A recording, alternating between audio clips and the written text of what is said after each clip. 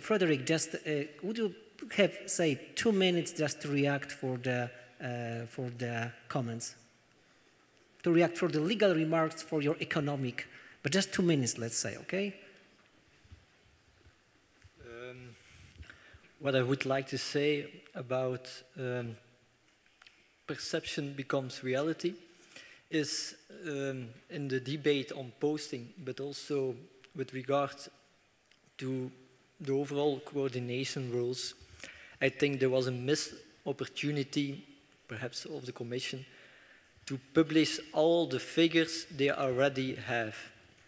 For instance, when you know that the export of family benefits is only equal to 0.3% of the total spending by the UK on family benefits, 0.3%, and such a debate and such a misperception, well, as Commission, you have to defend yourself, and you can do that with the figures you have.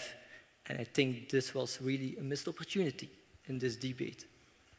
Okay, thank you. So, Catherine, maybe it's your turn. Would you like to say who is going to win, who is going to lose, or some other perceptions of yours? Thank you. Posted workers, of course. Yeah. Because posting of workers is not a major issue from where I come from, nevertheless, it's part of the perception that migration has become a major issue in the UK. Now, the problem is that the perception and reality are different things at the macro level, because at the macro level, the UK has got the highest employment rate of any member state at the moment, even with up to 3 million EU migrants, migrant workers and some posted workers. And so, although the reality is that actually all the evidence suggests that migration is a very good thing for the economy, it brings in about 3.5 billion in terms of gross benefit to the UK economy, the social perception is totally different. And the social perception is that the character of local communities is being changed. And while at a macro level, the benefit to the country is large, if you come from a declining part of the country, you do not see that macro benefit. And that's one of the reasons why London and Cambridge and the big university cities all voted to remain, but the rest of the country voted to leave, even those parts of the country which have very little migration, because the fear and perception is that migration harms local communities. And if you're in a declining community, the fact that the cake is already very small, the cake being housing, the cake being other public services, you are very reluctant to share that cake with a wider group of people.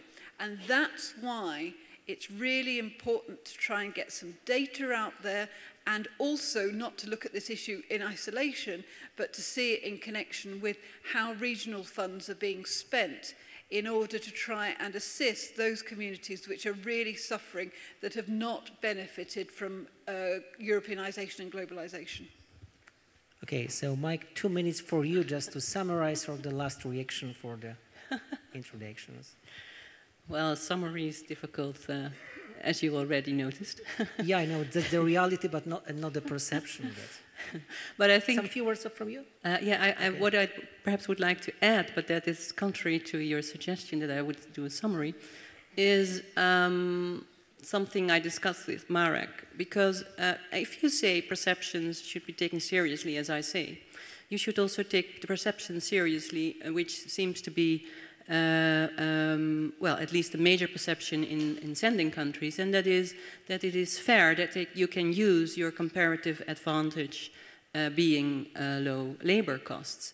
And there I have the impression that a different message was brought at the moment that we had the enlargement to the public in sending countries and to the public in receiving countries. As Catherine already noticed, we had transitional regimes, which was actually too much of a surprise, probably, in sending countries, because they had gotten the message that they could come to our labor market. So here already, the perceptions started to differ, and voters, you could say, at the end of the day, we are all voters also, had different expectations.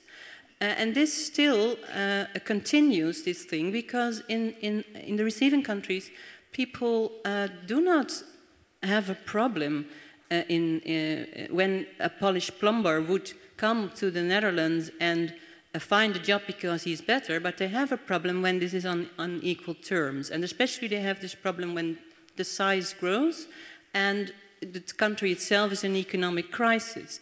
And because the receiving countries never got the message that this was the idea of competition, and it's also not resembled in our own countries, where we also have mandatory rules which limit competition between companies, the same as in Belgium.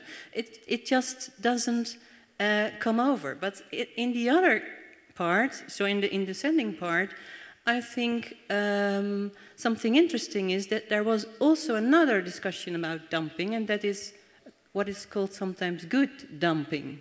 So there was also a perception of unfairness, and that was that big companies with deep pockets could compete companies out here, and even sometimes whole sectors. So perhaps we should perhaps leave it to the politicians, of course, but not always isolate topics, but see it also more in a broad picture, because I think here there has to be something repaired in this sphere, and perhaps there should also be a look then to the blind spot the EU often takes within EU and not vis-à-vis third countries, actually, when it comes through parallel import of goods and all kind of issues on that side of the coin. Thank you. Okay, so thank you very much.